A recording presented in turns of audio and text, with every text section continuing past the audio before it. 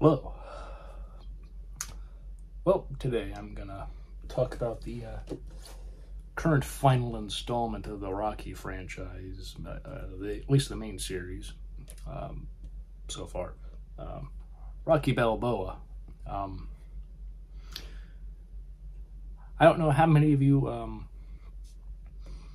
have watched James Rolfe stuff, like Angry Video Game Nerd, and see his reviews and thoughts on various movies, but you know, he's a big Rocky fan, and I believe he even said that's his favorite movie franchise of all time.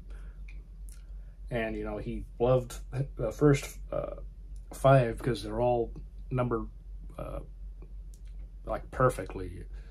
2 to 5 all have Roman numerals, but then it was all ruined with the 6th movie called Rocky Balboa. He was like, just call it Rocky 6. That's what it really is. You call it Rocky Balboa. It's sort of like the first movie, you're just adding the last name. And, you know, he's just kind of, I think, kind of, you know, like joking and everything, but just kind of like, you know, why isn't it Rocky 6? You know, it's like,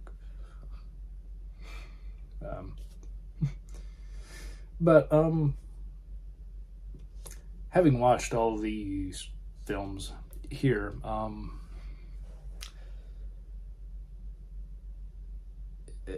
this one in many ways is sort of like the first one in tone, in a sense. We get to see a character of Marie from the first film. She's back, you know, now as an adult, and she has a son called Steps, yeah, short for Stevenson.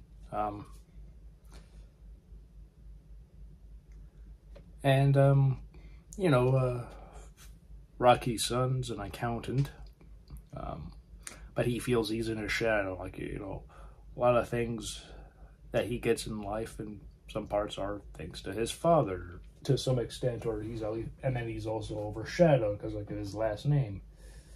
Everybody compares him to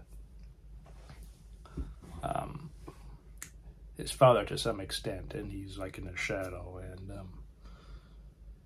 you know, that's something that he has to deal with, and even later when Mason Dixon, who's actually played by a real boxer, Antonio Tarver,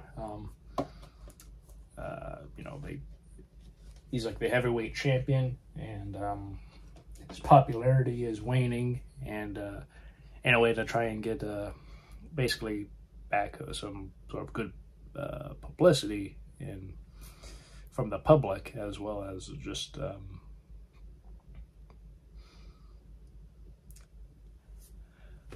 doing something to just sort of like change the way people have seen him as of late. He talks to some of the people who help, you know, like manage him and everything, and how he's gonna, you know, he should fight Rocky Balboa. And a lot of this starts because of a computer simulation where you take somebody currently fighting, like in boxing, and then somebody from, you know, years gone by, people who are retired, and then you go and match them up, and like see in the computer who will win what based off of their skills, and in that Rocky wins. And yeah, it's definitely interesting how he's able to get back into fighting. You know, he has sort of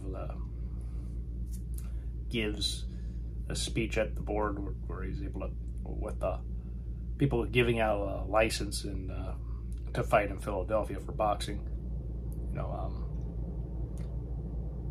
and how, yeah, he's able to get a license to fight, and how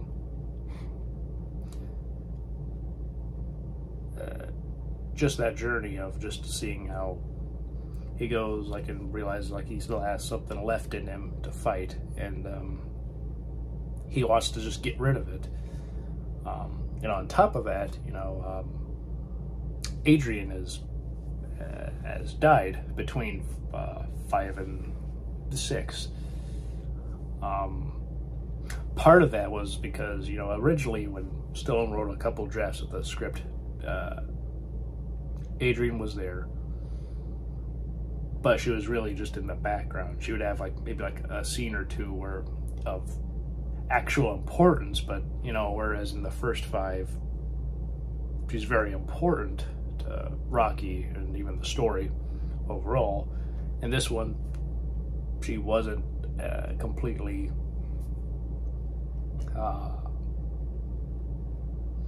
just as important. She was just there. And so he and Talia Shire talked and agreed that the best thing to do would be to have her die between movies. And so that's what he decided on doing.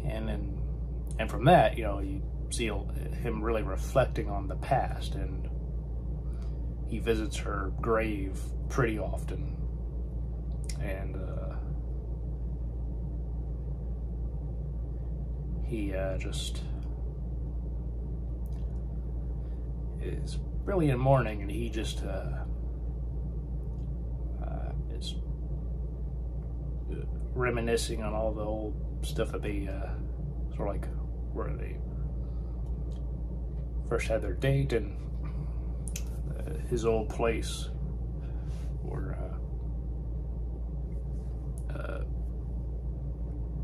you know, he wanted her to trust him, and she did, and they went into his place. And yeah, all that's very emotional, and it's very, very well done. Burt Young, of course, is Paulie again. You know, it's really just Stallone and Paulie who are the returning original cast. You have archive footage of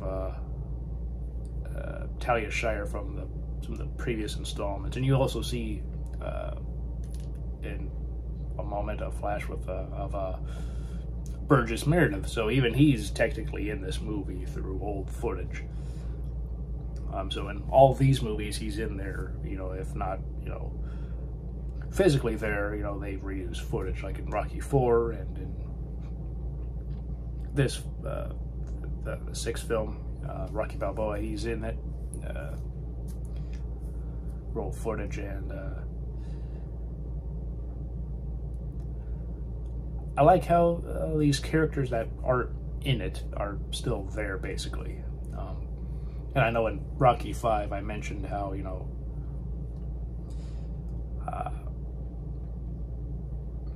Mickey being there in new footage for like a flashback when he's in the gym, and how, you know, that was a nice moment, you know. But of course, you know, Burgess Meredith is a great actor, and Mickey was a great character. And of course, by the time this was made, you know, Burgess Meredith had passed away. So even if, you know, he was still alive, you know, and the character didn't die in Rocky 3, I think it would have been fairly logical to some extent that he would have passed away as well, because, you know,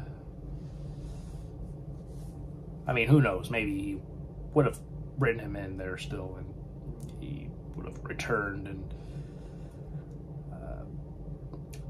basically, you know, there's a lot of stuff going on with Rocky, going back to some of the old places he would go to and talk with Paulie. And, you know, he has a restaurant called Adrian's.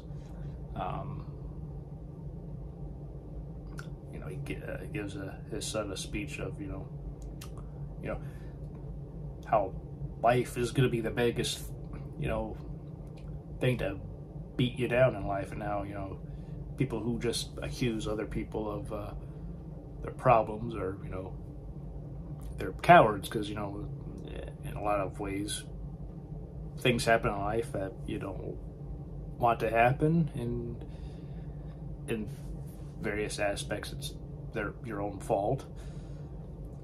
Sometimes it is other people's fault, you know, preventing you from achieving what you, like, whatever it is you want to do in your life, or if you have a certain goal and you can't get it, sometimes it is other people's fault. So, like, you know, you might be doing everything you need to, but,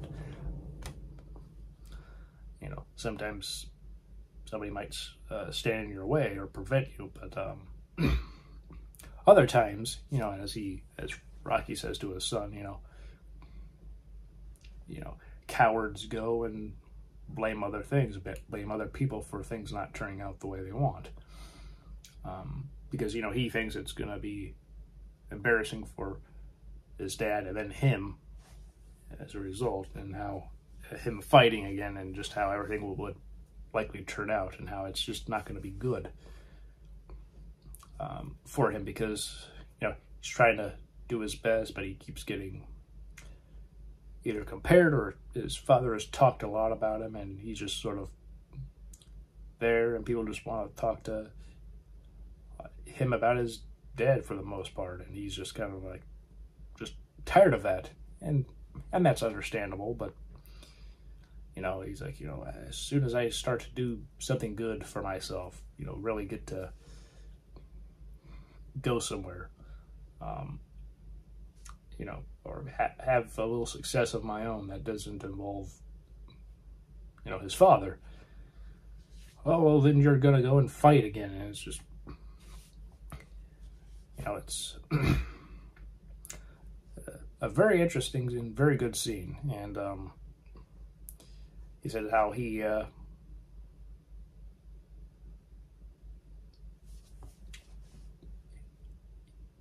you know, Rocky's like, you know, it doesn't matter how hard you get it or how hard you get it. It's about how much, or how, doesn't matter how you get it.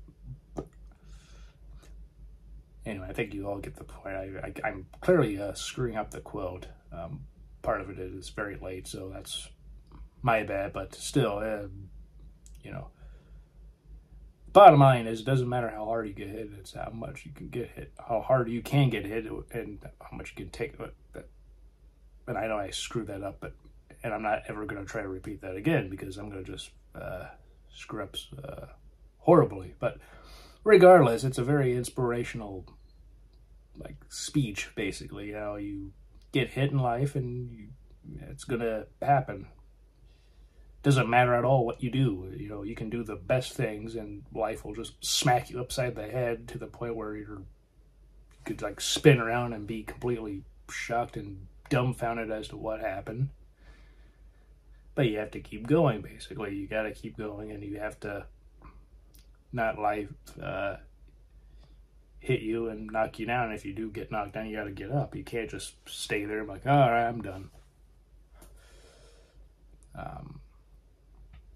You know, you have to keep going, even if it's hard. But yeah, just seeing how this new opponent, I guess, or an antagonist, you could call Mason Dixon. He's very well written. I really like how Stallone wrote the character, because it's not, you know, he isn't like Apollo Creed or Clubber Lang from the first three movies, who are sort of like, or have a very big ego and think incredibly highly of themselves. Like, they're gonna, you know, beat them no matter what. There's no, you know, there's not that kind of side to them. There also isn't like with Ivan Drago or Tommy Gunn, you know, having people use them in such a way to where, like, they're manipulated to some extent, and, you know, in a way, you know, it's like, you know, they're being used, you could argue. You know, he's just a guy who boxing wise, he's like on top of the world. He's a champ, but people aren't. But he has a reputation, so people aren't totally, happy with him at the moment, and he's trying to prove that the reputation that he has now, either he shouldn't have, or he's better than that. And so it's really cool to just see how these two guys are come together to fight, and how it's how all this comes to be. It's a very good film, and it's a very good conclusion to the Rocky story. Although, as we know, there are still some more films within this universe that are still that have come out since and currently. So the Rocky franchise isn't completely over, and yeah, it's amazing how in this 30-year journey, because this came out December 2006. The first one came out December 1976. So 30 years, people still enjoy Rocky. And part of the reason this movie was made was because Stallone wasn't happy with Rocky 5. He, it's like, that's not the best way to end the franchise with. If you're going to end it, end it on a very good note. And, and I think he did. For the time, I think he ended this franchise on a good note. Again, it's still technically going on with spin-offs, but, it's still a good, good franchise.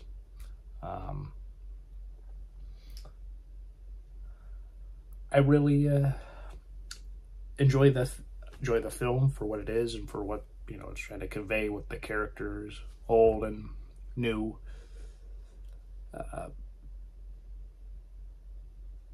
It's just a very good film. It's a very good story.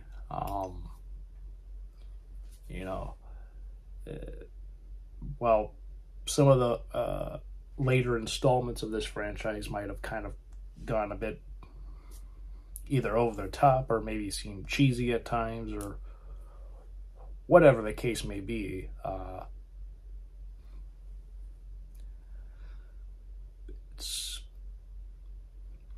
this film is excellent. It's just a fantastic movie from beginning to end. I really love it. It's really good. It's a fantastic film. And while it would have been great to see Talia Shire have brand new scenes, I definitely understand why the Adrian character, they decided to have her pass away between movies. Also, that kind of gives a jumping off point for Rocky, for this film, because, he still has something left in him, and he wants to get it out. But if Adrian was there, he may not have ever had that real desire to do so. He probably would have kept the restaurant as, just keep it going as it had been, because it seems like he's had that for quite some time from what's said in the film. So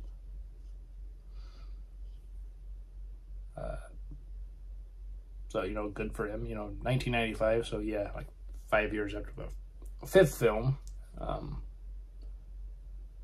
though technically that movie was still in the 80s, so definitely not movie-wise in the timeline, but for release-wise, 1990 was the fifth movie, so 95. But, this was a very good film. Cuff and Link are still in this franchise, so that's cool. He still has those turtles to this very day. But then, of course, turtles live a long time, so that's not all that surprising.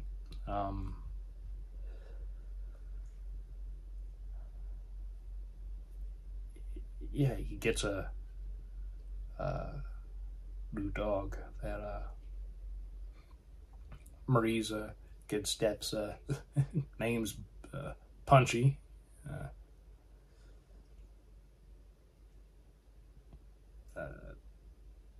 Polly gets laid off, which was unfortunate. Marie works as a hostess to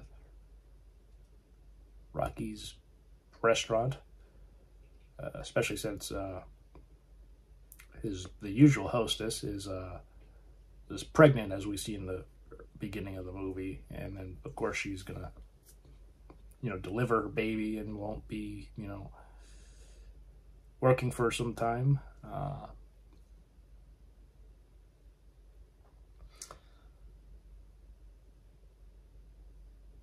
Yeah. And then by the end of the movie, Robert Jr., he is with his dad at the end, helping him train and everything, and is there at the ringside when he goes to fight. He quit his job, and like it wasn't really